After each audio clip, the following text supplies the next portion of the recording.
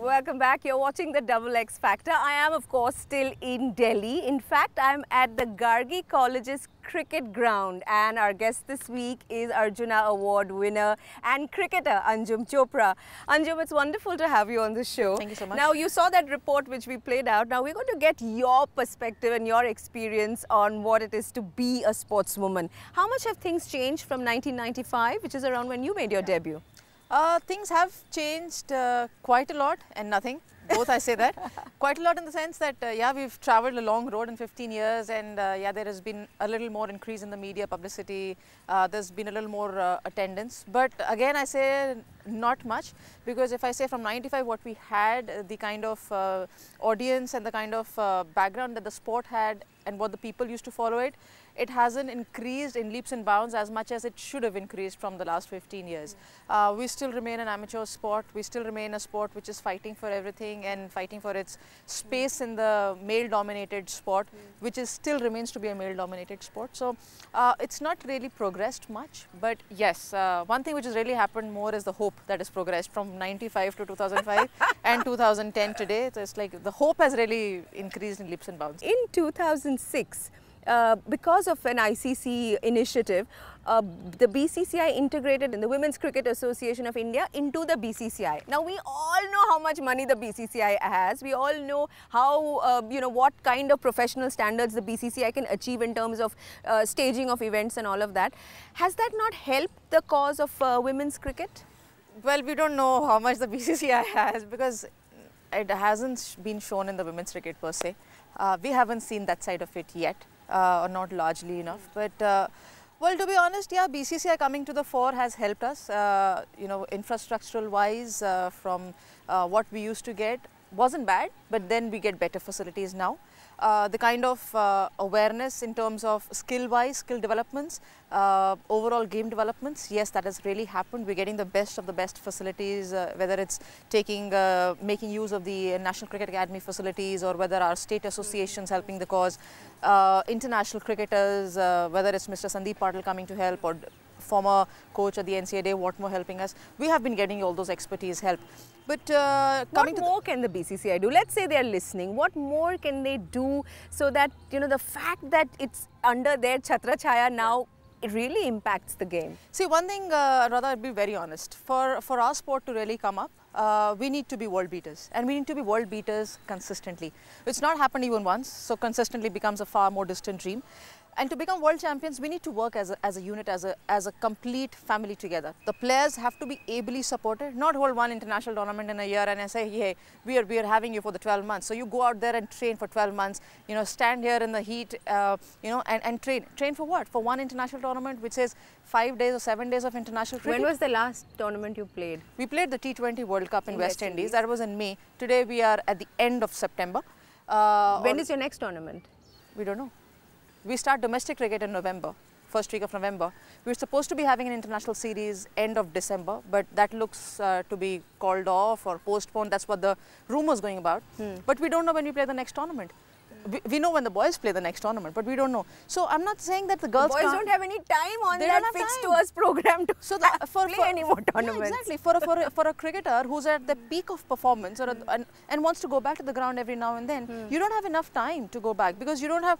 I would like to fail at the international level. I'd like to succeed at the international level. For that, I want to go back to the international level and make sure that I perform and improve. That's what's going to make me a world champion. That's going to make me a world beater. But if that doesn't happen, it becomes very difficult to keep telling yourself, come back to the field. What do I tell a youngster? Keep working hard. You will be there one day. The commercial world, the world of sponsors and brands and media, all very excited that more and more women are watching cricket. But are more and more women watching women play cricket? I don't really think so. Why is that? I still think we've not been able to sell the game to the audience. It's like sell an idea, hit a jackpot.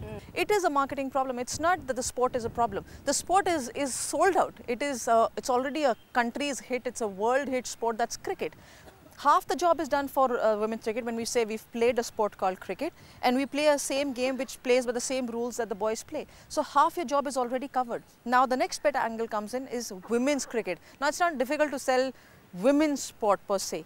Yes, you need to probably tailor make it here and there a bit, tweak it a bit to sell it to the audience. But then the idea is of selling it on a mass. And when you sell it, what is IPL? It is for a mass consumption, for all mass people to go and watch the game. In fact, you know, Anjum, I think more people saw you on the IPL pre and post game programming than they have actually seen you perform as a cricketer. Well, that's not the best thing I want to hear as a cricketer.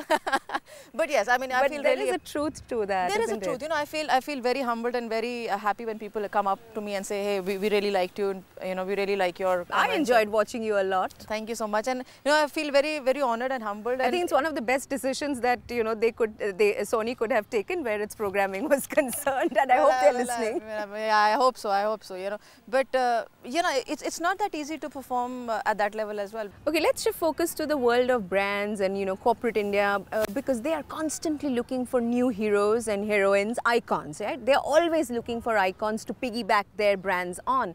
You need stupendous success, breakthrough international success or national success. You need glamour. And you need visibility. And this comes, you know, this is difficult for all non-cricket sports and more difficult for sportswomen. Do you agree?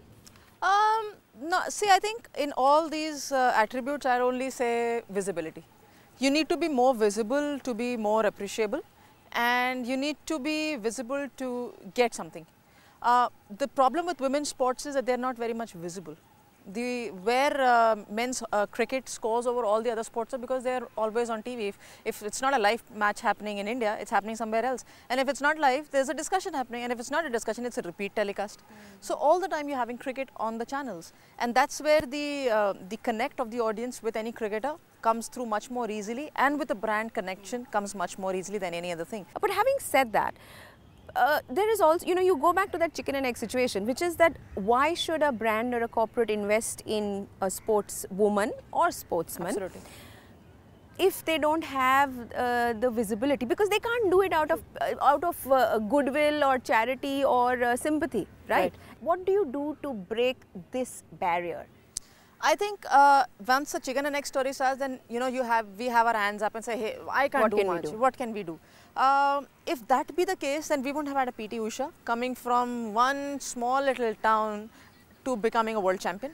We wouldn't have had a Mary Kom, who nobody knows where she was till the time she became a world champion and where she will be after she finishes. We wouldn't have even spoken about a Karna Malleshwari or a Shiny Wilson.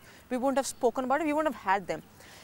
I won't say just support them. I'll say, okay, once they become champions, support them. Now, once they become champions, that's the time at least you can associate yourself.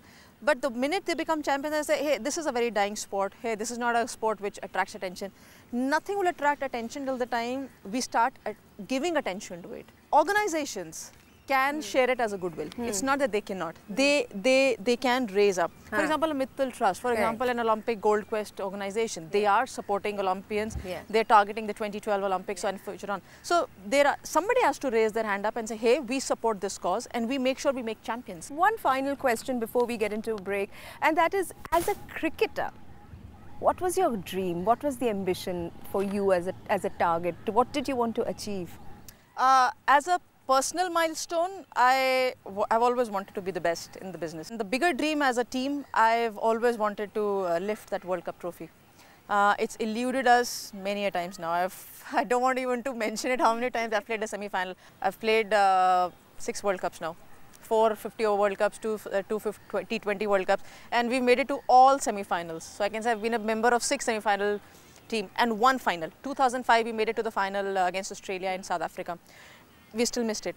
So that World Cup dream still eludes me, that World Cup trophy, the celebration of the champagne going on in a dressing room, the celebration of sports people just falling here and there because they're drunk. You want to experience that? I want to experience that. I want to experience how a dressing room cannot be controlled when you're at the pinnacle of your success. Absolutely. And that cohesion and the cohesiveness amongst the camaraderie in the team that goes through, the tension that goes through of a final, the final ball being bowled and then you celebrating as a unit, that experience. I have experienced it when we won the semi-final at the World Cup in South Africa at Potchefstroom, and we knew we were in the finals against Australia in Centurion Park.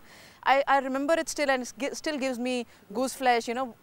It's so very fresh in my mind. I've played 3 World Cups after that, but that 2005 is still fresh in my mind.